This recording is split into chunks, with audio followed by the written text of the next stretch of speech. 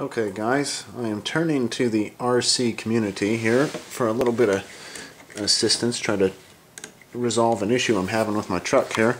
So this is an Axial scx10, bone stock gearing, no major modifications, just slightly bigger tires.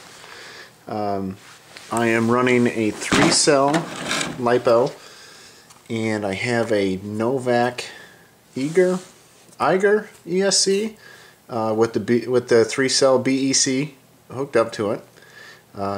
This is the second motor that I've put in this truck, and I did not have this kind of a problem with the first motor. But this motor here is, let's see if I can zoom in. You can see the little lightning bolt on the side, a little bit of the emblem there, but it is a Torquemaster 35 turn motor. Like I said, it's brand new. I have maybe an hour or two worth of runtime on it, and this is the problem I'm having. If I can show it to you here. Now you'll notice my truck is upside down. Okay, there is no load whatsoever on the tires. I can turn this here a little bit. It's not like I said, it's not geared funny. It's not all bound up. I'm putting my fingers on the motor, so it is not hot whatsoever. But let's see what happens here and give it a little bit of juice.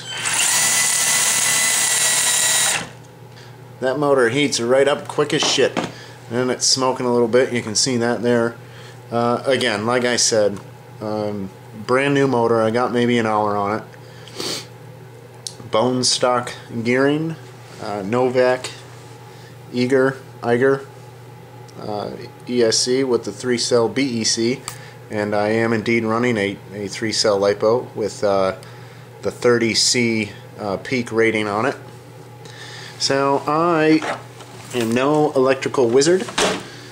I'm making this video to see if any of you RC guys out there can offer me any kind of advice. What the hell do you think is going on? Is it something to do with the ESC? Is it the BEC failing?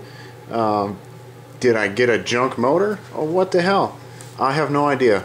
I'm a little frustrated, so if anybody has an educated opinion, or maybe somebody just knows what's going on, I'd appreciate it. Let me know. Thanks for watching.